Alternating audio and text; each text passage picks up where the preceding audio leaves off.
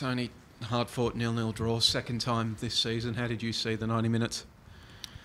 Yeah, typical derby. I thought it was a great spectacle, intense, passion, everything you expect from a derby. And, we've had two, I know it's at Amy Park, but we've had two away derbies now, and I thought the players were outstanding today. A really, really good performance. Especially in that first half, you created a lot of chances. Do you feel like you're the more unlucky side not to take 3 points from this one? I think if you watched the game, you wouldn't ask me that. If we were the unlucky side, I think, sometimes you play a game and it's evenly balanced. I thought the last derby was evenly balanced. I thought we were very good today. So, yeah.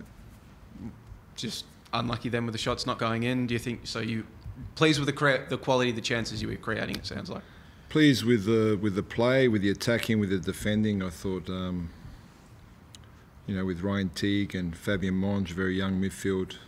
Eli Young, Nishan, Daniel Larzani, I thought in a big game, I thought those boys were really good and they were backed up by the experienced players. And I'd say the only thing that's disappointing is that we didn't win the game. But I thought it was a very good performance from us, really, really pleasing. Daniel looked pretty frustrated when he came off. Was there anything in particular behind that? Was he? I didn't notice.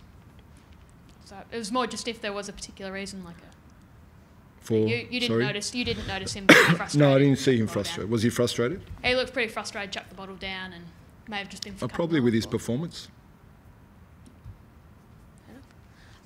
Just also the other moment that sort of caught our attention, the Marianakis, Jason Guerrier sort of scuffle around the 70-minute mark. Should there have been a red for Yakulis? I don't know. I asked the fourth official because from a distance what I saw, it looked like he approached him with his head, but they cleared it. So, just a bit of pushing and shoving that happens in a derby, so not much to it. And just obviously Bruno, you said yesterday it was maybe a chance. Do you think he had the cast on today? Yeah. We know Tuesday, is he? Well, we think so. I felt if this was after assessing it this morning, he didn't train all week either, like with the group, but he was, he could work. I think Tuesday he should be fine. We expect him to be fine by Tuesday, and today was always a 50-50. We had to, really, it was just about the wound healing, and this gives him a couple more days, but we expect him to train with the team tomorrow, so that's how close he was for the game. You mentioned how proud you were of the performance, but on the flip side, that's now 5 draws out of your last 6. They're piling up now. No wins in your last 6. Is also part of you that's a bit frustrated that you keep on leaving points on the table, I guess. Yeah, of course. As a coach, you always want to win games, but we've got to stick to our play and stick to playing the football we do. And I thought it was probably the most dominant Melbourne victory has been in the derby for a very long time. So, what do we do? Just throw away our game and just say, okay, let's just try and get a win any way we can. And of course we want to win, but it's hard to be disappointed with that performance in such a big game. So, of course it's another draw, but I thought today showed how well we are travelling in terms of our play. Just with Arzani, he seemed to be on fire in that first half, like just involved in everything, and then it seemed like after half time he just sort of ran out of gas a bit. Is that probably one of the reasons why he was subbed out, outstanding first half? To me, it looked like he was involved in quite a lot. I don't know if you disagree or not, but I thought he was creating quite a bit. Okay. You might disagree. That's fine. No, that's good. That's your view, but yep, that's good. And just looking... I would have mentioned a lot of other players apart from Daniel Larzani from that performance. Oh, why not? No, I'm just in reference... A lot of players. In reference to him being subbed off, I'm asking. But if you reference in terms of performance... If you watch the game of football, you would have mentioned Ryan Teague, you would have mentioned Fabian Monge, you would have mentioned Roderick Miranda, Damien De Silva, Jason Guerrier. The list can go on. Yeah. But the reason I bring up Arzani is because he's got subbed off and just... I answered that earlier, didn't I? Yeah. About the subbing off. Yeah, I know, but that's fine. That's fine. Okay. I was just saying, because I just thought he played well and got something. Okay. That's the only reason why I brought up his name. You're right, Okay. there were many players that played well tonight. Yeah, and I would have liked to have mentioned them. Yeah, okay. Yeah. No worries. Because those boys are 21 and 22 years old playing in the derby. Yep. anyway, Anyway, the narrative is a narrative. looking to Western United, it's a 3-day break. It's quite a short break. What's the next few days look for you guys? Do you sort of just... Recovery, yep, a lot of recovery. Tomorrow the boys will get together, of course, reflect quickly on this game, but we have to move on. So, if we can match that performance again, then, we know we're in a good position for Tuesday, which will be tough. They're at the bottom of the table, but I watched them play against Newcastle and they did very well here last night. So, they'll get the respect they deserve, and we need another top performance if we want to win the game. Tony, just wanted to follow up on the interview with Paul Izzo on the field after the game. He was talking about the good to get the clean sheet, but he also talked about maybe could embrace a bit more risk, take a few more risks in the final third to try to break the streak. Is that something that you'd agree with? Maybe there's scope to take a little bit more risks when you actually get the ball into the opposition's penalty area? I had this question from Michael Zapponi as well. It's a strange question for me. I'd like to know, what does that mean? What does risk mean? Just take more risk. Paul Izzo said, so. Okay, well, when we say risk, I think we dominated the entries in the box, we dominated shots on the goal, we dominated the game. So it was a very good performance. Mm-hmm. Fair enough. Yep.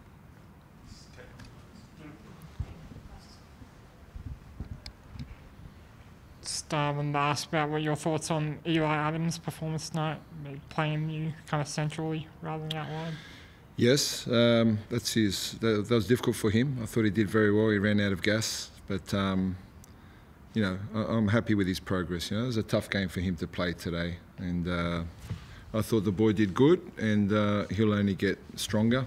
We'll see how he recovers from the game. So it's the first time he's probably ever started in a game like that or played with that intensity. So not easy for the young man, but proud of his effort. How do you plan out his kind of long-term development when obviously, as you said, Bruno potentially coming back Tuesday, and then so it's probably him no longer being able to play centrally? How do you kind of work on him developing his game when there's no kind of wild league or anything like that anymore? True, but the young players, the development isn't just about playing games. They've got to train.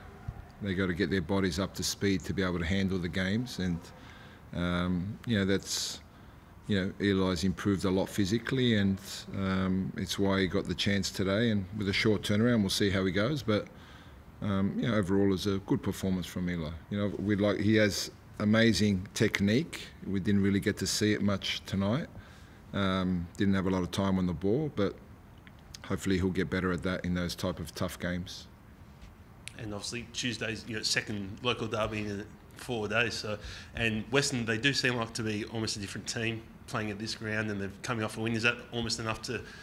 You obviously always respect the opposition, obviously, but is that enough to keep you guys on your toes heading to that game as well? Yeah, of course. We you can see in this league you can't take anyone lightly, and we certainly won't. We certainly won't. We need to recover well and see which players. If they're carrying any knocks for Tuesday or not, but I'm sure we'll be ready for the game, and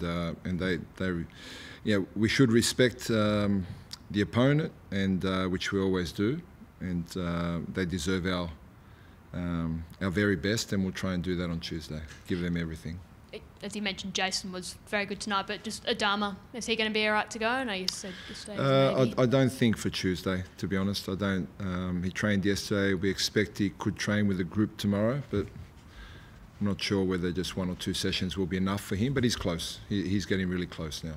And just were you guys, and Rolly as well, is he in there? I know you said he wasn't quite there yet.